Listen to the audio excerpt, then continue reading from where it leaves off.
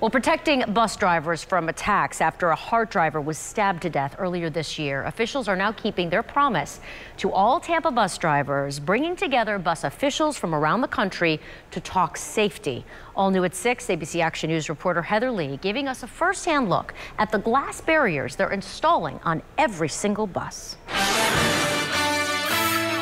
Come December, every HART bus will have one of these glass barriers surrounding drivers. This is one of the worst attack zones is right around this area. On Monday, bus operators got to see the custom-fit shields in person. It is a deterrent to help protect the driver from getting abused, hopefully verbally or with material. Mark Rickliffs represents the company behind the production and installation of the barriers. He says their phones have been ringing off the hook in Florida and all over the country for these types of shields. It is not slowing down anytime soon. HART drivers wish these safety measures had come sooner before Thomas Dunn was killed behind the wheel of Route 400 2 months ago. It is a positive.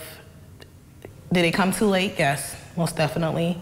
But it is a step forward in ensuring that all our members are coming to work safely and able to go back home to their kids, family, loved ones safely. Bus leaders nationwide came together Monday to discuss a more uniform response and protocol when bus operators are attacked. We do what we do because we love it, not because we have to. Tanisha Jordan says building the relationship between passengers and operators is key. CEO Ben Limmer says they're starting a Ride with Respect campaign to do just that and also beefing up security at transit centers. Heather Lee, ABC Action News.